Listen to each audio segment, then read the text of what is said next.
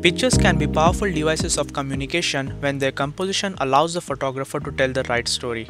For example, this is an image of a woman in front of a rusty bridge. This is the same scene and the woman is standing in the exact same position. However, the composition has been changed so the roller coaster in the background is more emphasized. Photographers use different image compositions to emphasize different aspects of the scene. For a given scene, two important parameters that control the image composition are the camera position and the focal length of the lens. The interplay of these parameters affects the resulting image in fundamental ways, as can be seen here. This image was captured using a short focal length lens of 16mm while the photographer was standing close to the person in the foreground. Since a short focal length lens provides a wide field of view, this image captures large portion on the background. Furthermore, because the camera is close to the subject, there is more perspective distortion on the foreground. On the other hand, switching to a longer focal length lens and moving the camera away from the scene to compensate for the magnification of the foreground subject, we get a very different composition of the exact same scene. Here, most of the background is cropped out and the rusty bridge in the background is magnified. Also, because the camera is further away, the image of the woman is not distorted and appears flatter. Thus, changing camera position and focal length allows us to change the image composition. Traditionally, the photographer needs to mentally visualize the desired picture, select the capture parameters to produce it, and finally take the photograph, thus committing to a particular composition which cannot be changed later on. Furthermore, the range of compositions are limited to what is possible to capture using a physical camera. Hence, it is impossible to capture a large portion of the background and an undistorted foreground in the same image.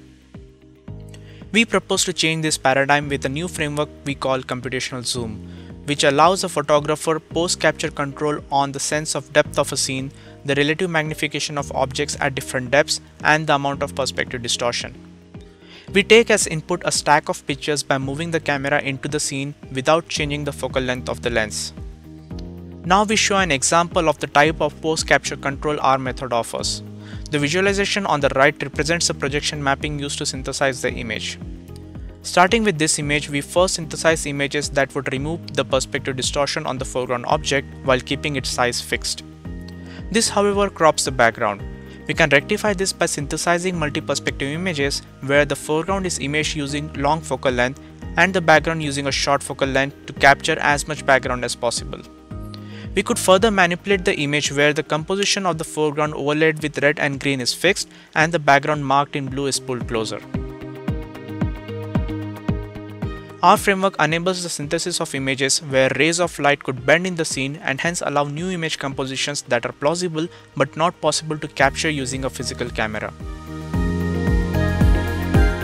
A stack of images captured at different depths from the scene represent single perspective projections of the scene.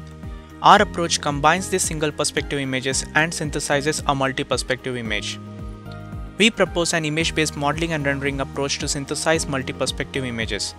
First, we estimate camera positions using our standard structure from motion software. Next, we estimate dense depth maps for each input image using our proposed multiview stereo approach. Our approach better handles the images captured by moving into the scene. Finally, we propose a novel approach that uses the captured images along with the dense depth maps to synthesize images under multi-perspective camera projections. More details about our algorithm are in the paper. We now show a few results of the proposed computational zoom framework.